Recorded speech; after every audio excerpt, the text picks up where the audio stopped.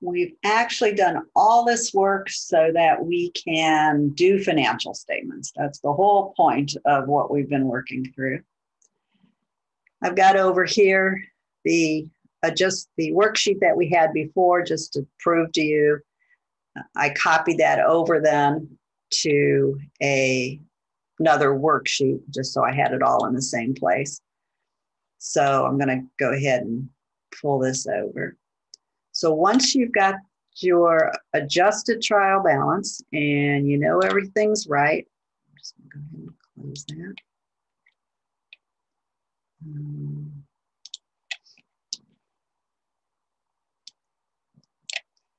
Then you do your financials.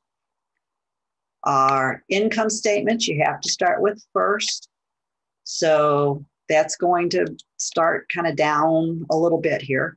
So you just pull the numbers, remember your cost of goods sold, and then any place where you see the word expense, this payable, that doesn't go there, but this expense and this expense for that payable doesn't go there. Those are liabilities.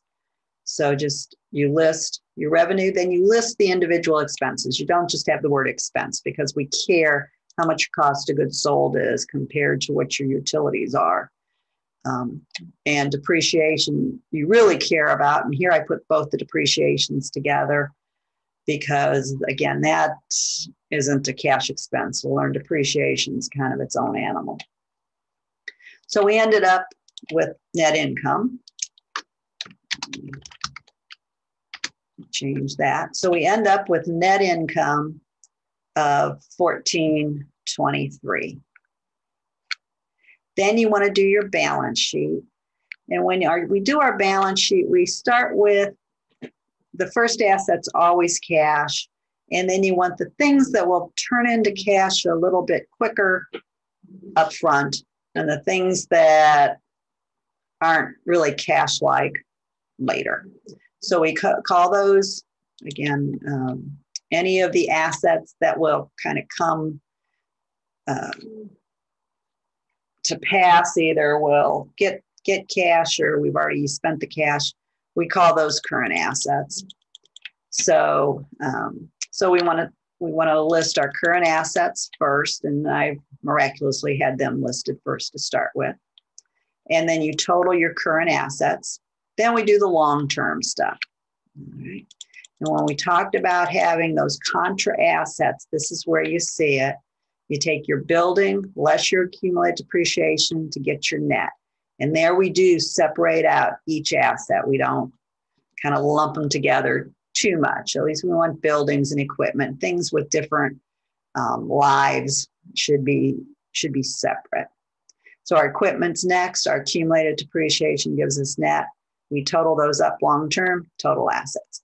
Then we pray that the rest of the entries come out okay.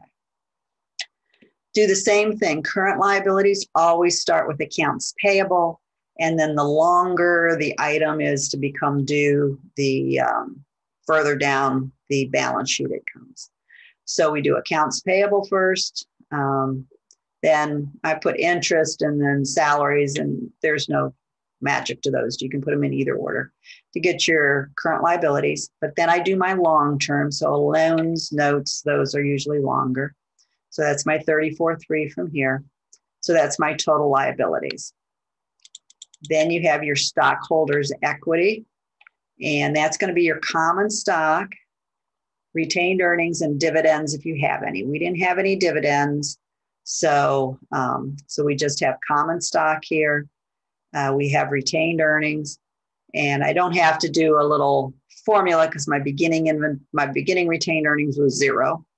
So 0, and there's no dividend, so there's nothing to subtract. So 1423 plus 0 minus 0 is 1423. So that goes there, and then that's miraculously balances to our total assets. All right. And so that's our financial statements. There's only one more little bitty step, and that will be the last item. But the point to what we're doing is really to come up with these financials, and then we'll see that last step in the final video.